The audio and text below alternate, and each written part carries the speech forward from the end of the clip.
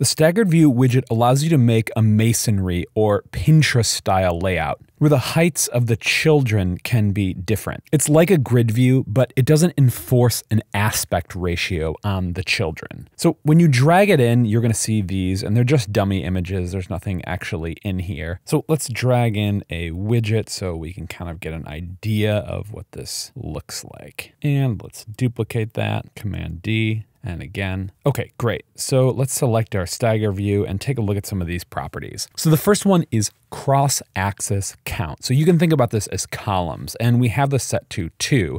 And so if you change that, it's just going to change the number of columns or cross-axis count there is. Now, notice because we have this cross-axis count, our staggered view enforces a width on the child widgets. So if we come into our container, you can see it's got a width of 100, and you might not be able to tell, but that's actually not 100. So even if we got rid of this, you're going to see that it's still 100 pixels because the width, one of the two dimensions, is going to be enforced. Now, the height is not, so you can take one of these and change the height, and the stagger view allows that. And notice right here, this is something that's not possible with a grid layout because a grid is enforcing both the height and the width. Okay, the next two properties we have are spacing. So the spacing in these two gutters, the horizontal and the vertical, or the cross axis and the main axis spacing. So the main axis, of course, this is vertical, so that would be the spacing in here. So let's just double this right here, and you can see we've got that, and the same thing with our cross axis spacing.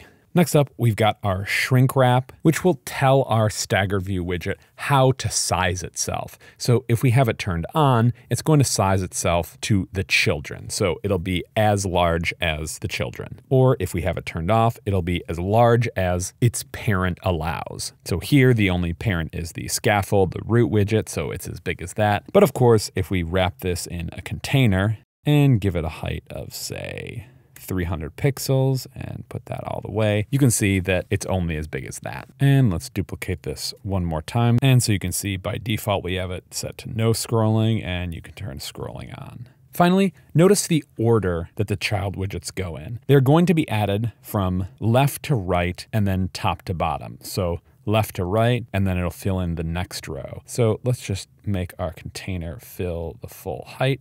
And let's go to our staggered view and put a cross axis of 5.